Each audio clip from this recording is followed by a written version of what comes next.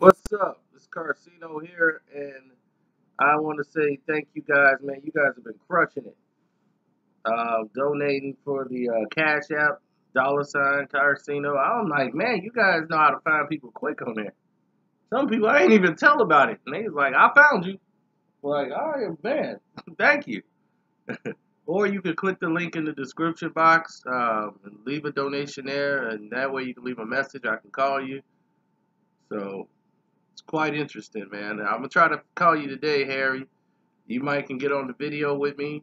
You guys leave a number and stuff. So there's a lot of fun things you can do where we connect out with the people. Now, as the NBA trade deadline approach, you've been having a lot of different activity take place.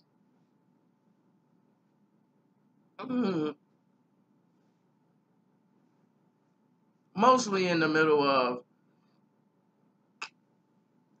the Lakers. Now, the Lakers offered the Pelicans. Everybody think the Pelicans are being the bad guys here.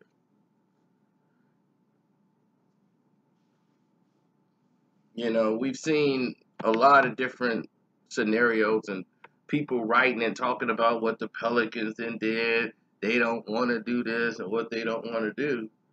What they don't want to do is get screwed over. They want to get rid of AD, but they don't want to get rid of him and get screwed in the process. Meaning that if they get rid of AD, they're going to be looking at salary cap relief. They're not keeping him just to be bitter. I would keep him to be bitter, but that's just me. They're looking at it from a business perspective. And from a business perspective, they want to have salary cap relief. So they want draft picks. That creates salary cap relief. You know, the Lakers offered them Lonzo and Rondo and Kyle Kuzma, and Michael Beasley, people whose contracts would just be for, the end of the year. Beasley's contract expired. Lonzo Ball's contract is very small. And, Rondo's only a one-year player. And they could have took Kyle Kuzma, and they wanted one first round draft pick. The Lakers offered them. That was their first offer. But what the Pelicans are looking for is multiple draft picks. You're not going to just get over and get what you want offering this soft deal. But what you've done now is offend people like Lonzo Ball and everybody else who had all their information, exposed that this was the offer that was on the table. So now you got, the reps for the team who've got to groom the players who've got to hear that their names was mentioned in trade rumors. And a lot of people were shocked not to see Brandon Ingram. Like, how is Brandon Ingram still going to be on the team? Well, Brandon Ingram has a larger contract, and he's very hard to move in a trade for another player because now the other team has got to eat Brandon Ingram's contract. He's guaranteed $7 million, then another $5 million next year. So that doesn't give the team a lot of, movement about picking up Brandon Ingram. Now, Kyle Kuzma, he's an easier piece to move and to deal with.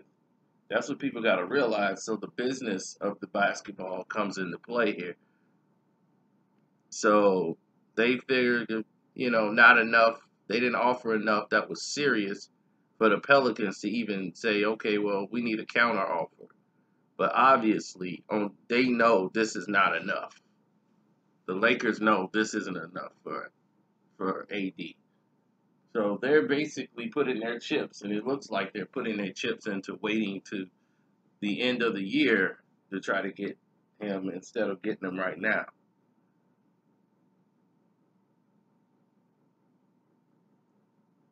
So with that being said, if they did pull that trade, let's say they did pull the trigger, who's going to run the point? LeBron's going to play the point with no backup point guard. You have no Lonzo. You have no Ronzo. You have no Kyle Kuzma to bail you out. Who are you going to have? You're going to pick up Carmelo Anthony. Yeah, we know that. He just got waived. So now he could actually be picked up. But what was that going to do for your team? You know, this is a mess. A complete mess that they're going to have to sort out. Because if they go at it with what they have, they're a lot better off if they make that trade and lose all those pieces. Because you have no leadership on the floor. Without Rondo, you have no leadership on that floor. So to be able to move Rondo would be very dumb. So they could at least say we tried, but I really doubt the Lakers wanted to pull the trigger on that one. Because I think they know what it would take, and they don't want to give away no draft picks. Not like that. When they're going to get AD anyway. So, anyhow, that's it. I'm going to get out of here. Thanks again. Peace.